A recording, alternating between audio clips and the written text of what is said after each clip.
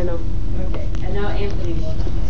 So I ask you to return home and to say a prayer for the family of Martin Luther King. Yeah, that's true. But move importantly to say a prayer for our own country, which all of us love.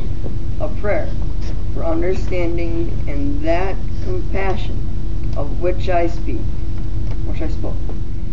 We can do well in this country. I will have difficult times. We had difficult times in the past, and we will have difficult times in the future. It is not the end of violence. It is not the end of lawlessness. And it is not the end of disorder. But the vast majority of white people and the vast majority of black people in this country want to live together,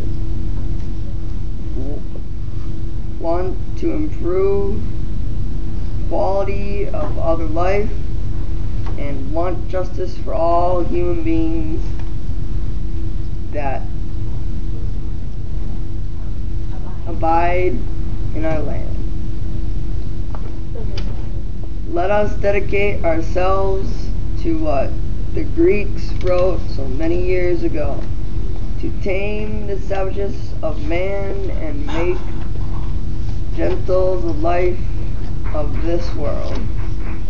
Let us dedicate ourselves to that and say a prayer for our country and for our people. Thank you very much.